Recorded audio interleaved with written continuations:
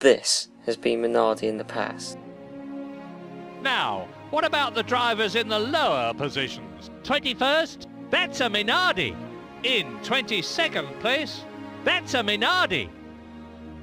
That's blown his hopes of championship points. Well, nothing seems to have gone right for him. He's out of the race. However, we can change that.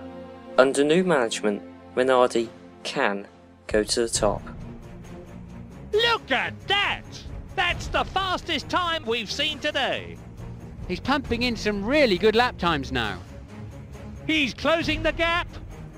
Spectacular overtaking there. I can't believe it. That's into first place.